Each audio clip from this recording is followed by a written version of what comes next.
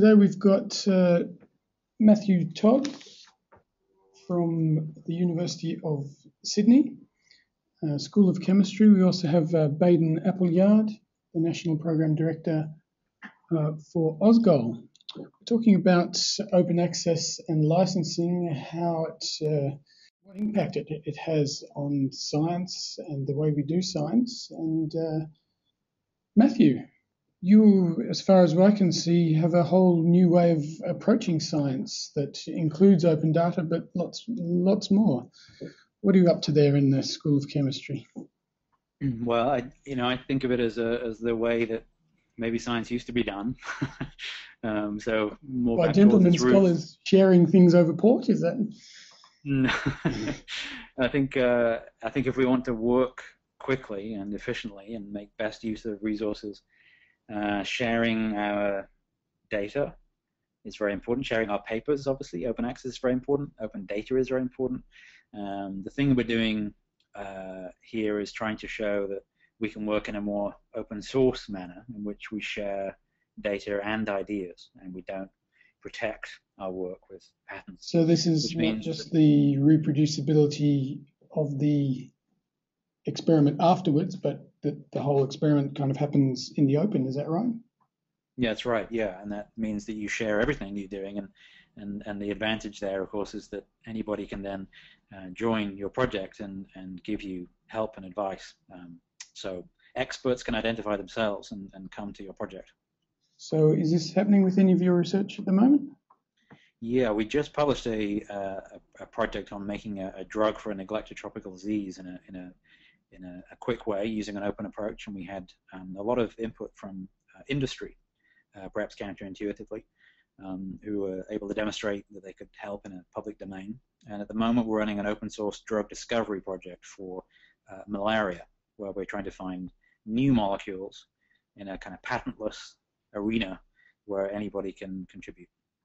So this is like social networking meets science in a big way, where we're always warned about the downsides of having everything out in the open. From a we warn our kids, watch out, what you do on Facebook will be around and could be seen by anyone. This is taking that whole thing and turning it on its head and saying, yes, there are some things, let's say, don't put your schoolies photos on the web for everyone to see, but there are some things like science that actually benefit from having lots of eyeballs on them. Yeah, indeed. I mean, the social networking thing is important, but crucial to the project is that you're able to share the detail, the scientific detail, so the data and your lab notebook and everything. That means that peer review of your work never stops. So your lab notebook is available to the world. If you make a mistake or you do your science badly, someone will pick you up on that.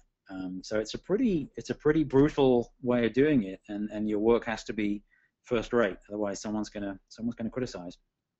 But does that mean that you get less acknowledgement for the work that you're doing, or how does that work? Oh, I don't know. I think it works in the way that software works, open source software. So people know who are driving projects, and people know who are the most active and who've input the most. I think you develop that sense as a community.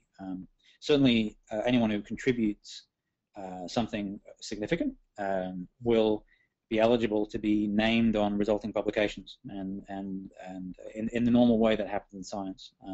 There's no problem with publishing work that has appeared in the public domain already.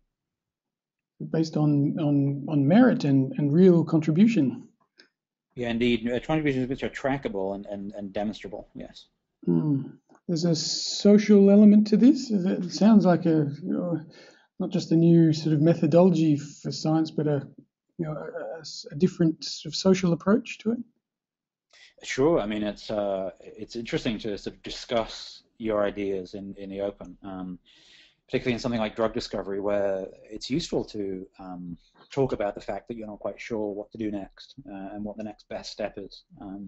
People generally want to help solve problems and to do good, so we get advice from people who want to help out and make the science happen. The social part is absolutely crucial. Yeah.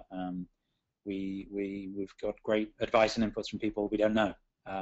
So we're not having to rely on our known colleagues and our known network of scientists. We get inputs from people that we don't know. And I think that's a very important advantage of going open.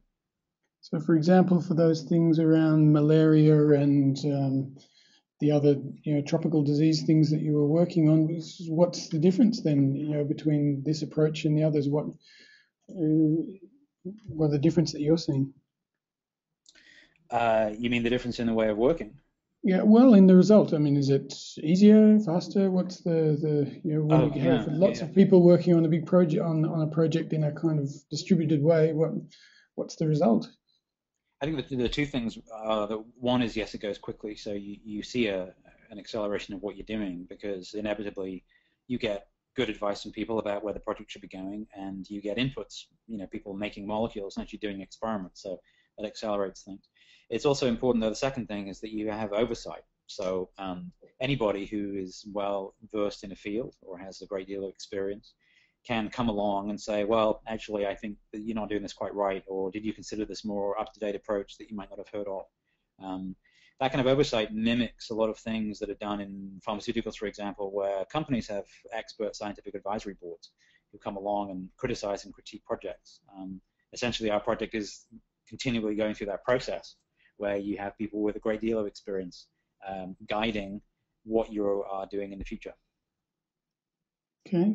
Baden, what do you think from a point of view of the flow of information and terms of use of the inputs to these kind of projects? What this new approach to open science, what does that mean for the way we approach, the framework for accessing information?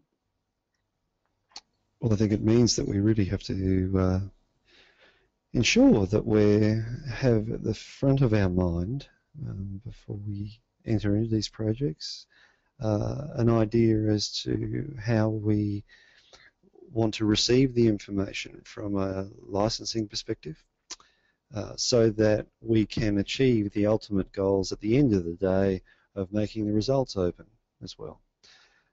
Preferably, it would be great to receive all of this information under either one or a few licenses that contain comparable or compatible conditions and terms, because that enables the broadest possible reuse of the material.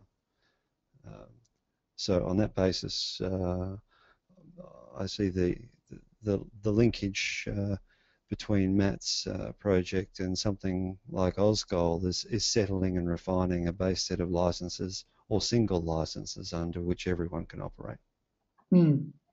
Yes, because it's open and the idea is to integrate stuff from all over the place. You really want to have the least amount of friction, both from a scientific point of view, social point of view, but from a legal point of view as well, about the clarity of what I can do with all of this. Well, the beautiful part about what Matt's doing is the speed with which people are responding and working, and if you don't have fairly streamlined open arrangements with regard to licensing, then what typically would happen is significant delay as lawyers begin negotiating fairly unique and restrictive terms, times 10 or times 100, however many people are involved or organisations are involved. Significant delay and increased costs are occasioned by those frictions that you pointed out. All right, fascinating subject. If you want to hear more on this, we have a full seminar that was given by Matt, and I encourage you to go and have a look at that, the full presentation, which has some absolutely marvellous insights into tropical diseases and how we can address them. Thanks for that, Matt. Thanks, Baden. My pleasure. Pleasure. And we'll see you soon. Ta-ra.